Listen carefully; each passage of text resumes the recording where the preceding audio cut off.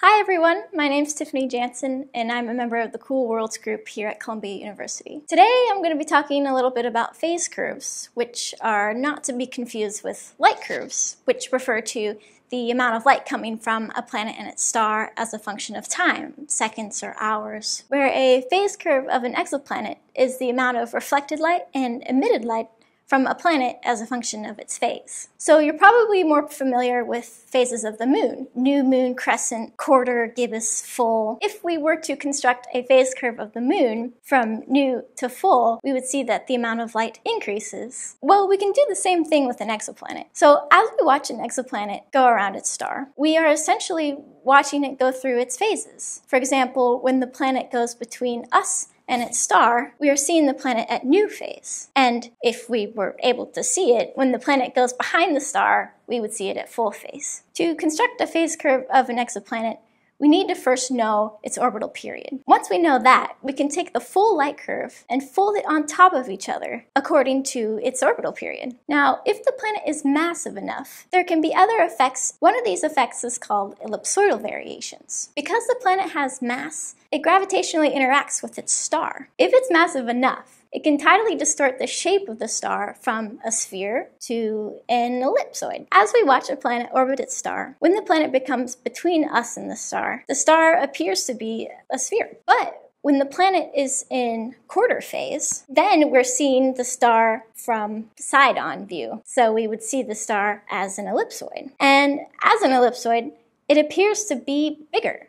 And since it appears to be bigger, it appears to be brighter. So in one full orbit of the planet, we would see two of these brightening effects. The minimum would occur when the planet's at new phase and at full phase, since that's when the star appears to be a sphere, and two brightening effects at the two quarter phases. Another one of these mass effects is due to Doppler beaming. This is an effect of special relativity, where the light rays get focused in the direction of an object's motion. So as you may know, it's not so much that a planet orbits the star as it is that the star and the planet both orbit the center of mass. Usually the star is massive enough that the center of mass is really inside of the star. So when the star is moving towards us, its light rays get beamed towards us like a lighthouse. And this lighthouse effect, much like an actual lighthouse, makes the star appear to be brighter. If a planet is massive enough to produce these effects, ellipsoidal variations and Doppler beaming, a planet doesn't even need to transit in order for us to detect it. If the planet is not too massive,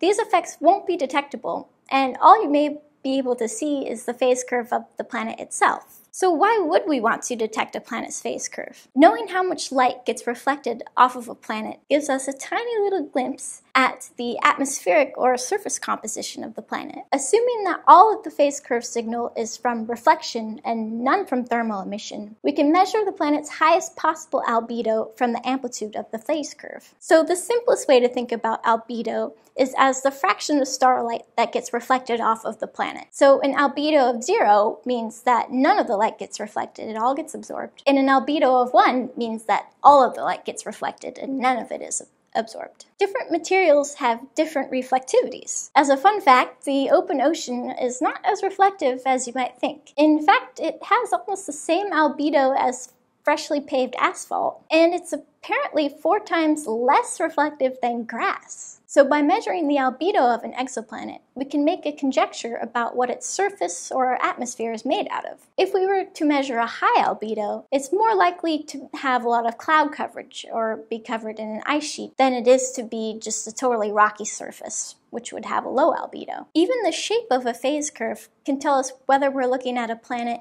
with a homogeneous surface or a planet with patchy clouds. For example, with a planet with a concentration of clouds on one side of the substellar longitude, the planet would appear to be brighter just before the secondary eclipse. We can even imagine constructing rudimentary maps of exoplanets using the information we get from phase curves. So like where the hot spots are on the planet or where clouds are concentrated. And if you think about mapping planets that are hundreds of light years away, that's pretty amazing. Well, that's all I have for now.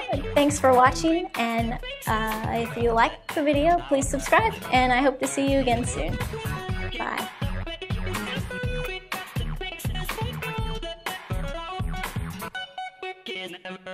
We can... Oh, it's killing me.